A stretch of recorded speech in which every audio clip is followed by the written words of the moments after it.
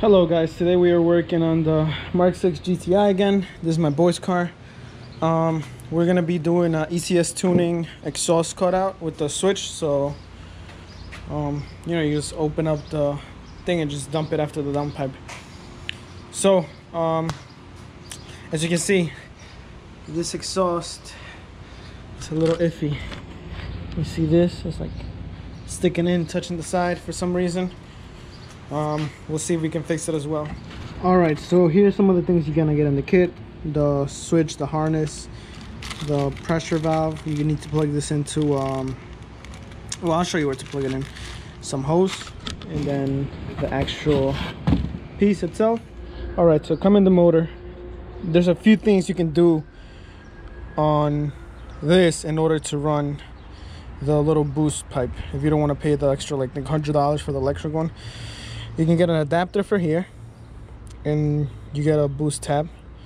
You can drill into here and put like an actual little hose and then an adapter like this to it, or like they did here, there's a little place for an adapter.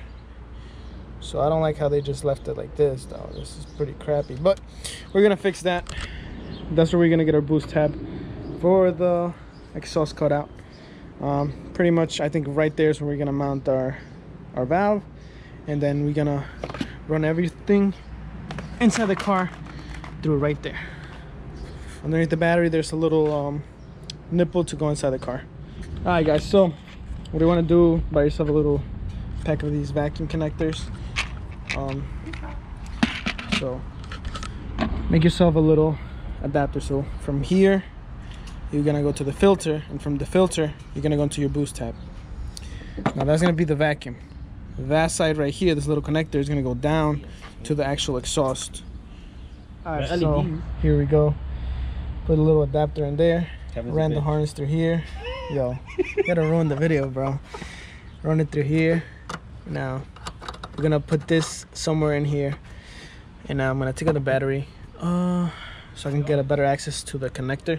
I'll just pull in the connection and put it into there. So want to remove the battery, get yourself a thick boy right here, you know. You want to come over here. Alright, you want to come underneath the car by the clutch pedal. There's a big Yo, where's the opening? I'll show you right now. There's a big like fire, like a plastic thing. It's like a bushing so the water doesn't get in. Right there. So you're gonna feed your lines through there, and then we're gonna come inside and do the connection.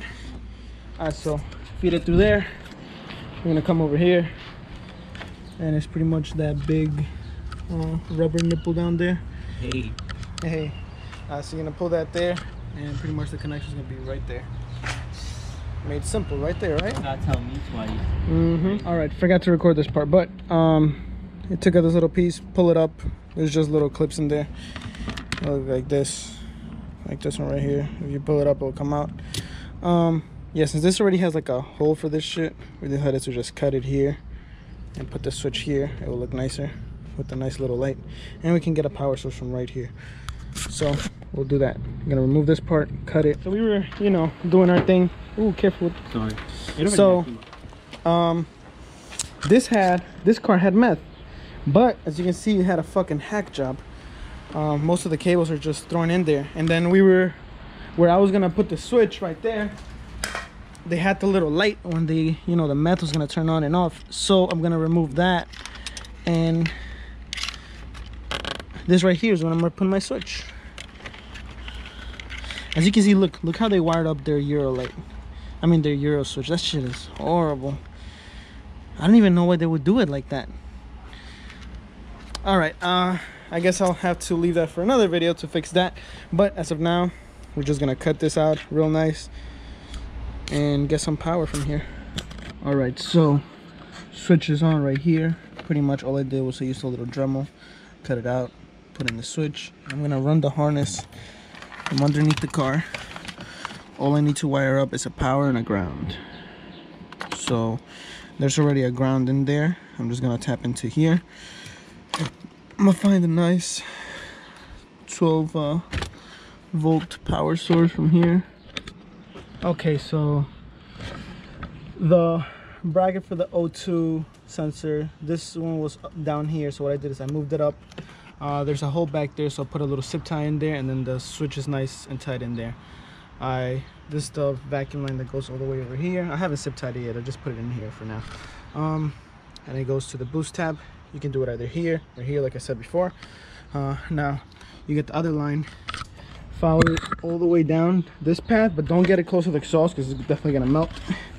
So what I did, you come through here, right? The exhaust is down there, so pull the cable all the way here and go underneath the subframe to the hole underneath this plastic by the control arm. Feed the line under there and just pull it out there. This is the section that we're gonna cut.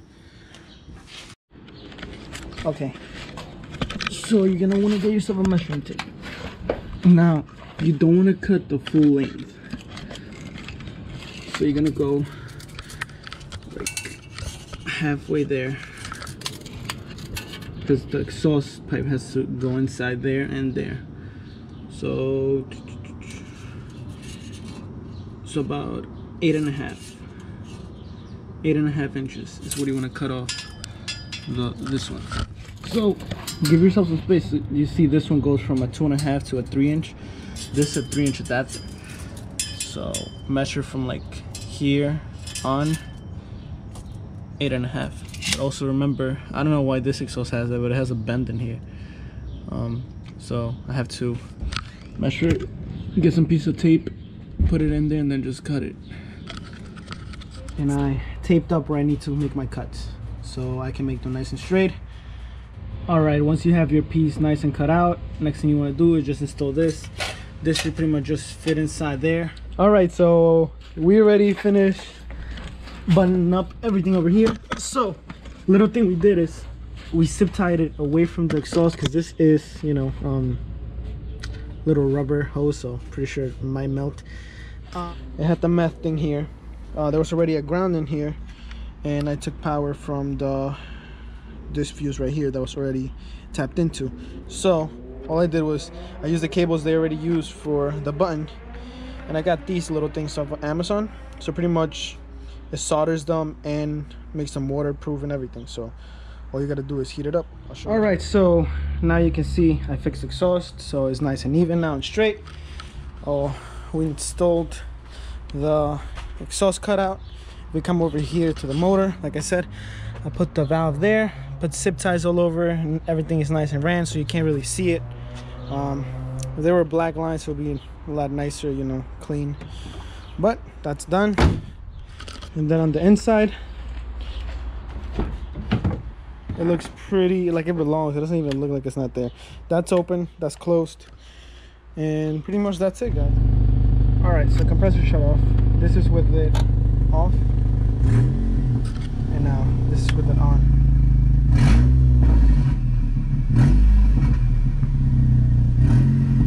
That's my boy right there. That's with it off. I haven't driven this car in a while now. I've been driving this shit. Well, let me turn it off first.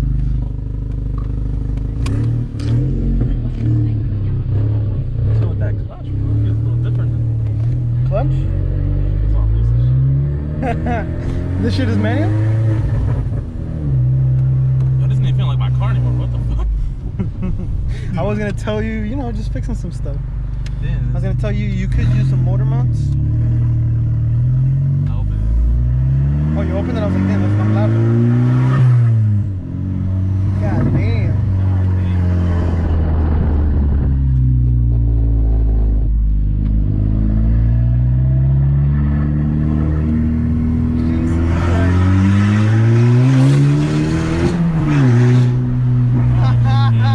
This shit is dumb loud, bro. Fucking hell.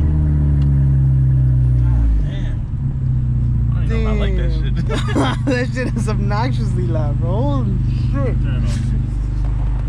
Back to quiet. Thank you guys for watching. If you enjoyed the video, please comment, like, and subscribe. There will be a lot more content coming soon.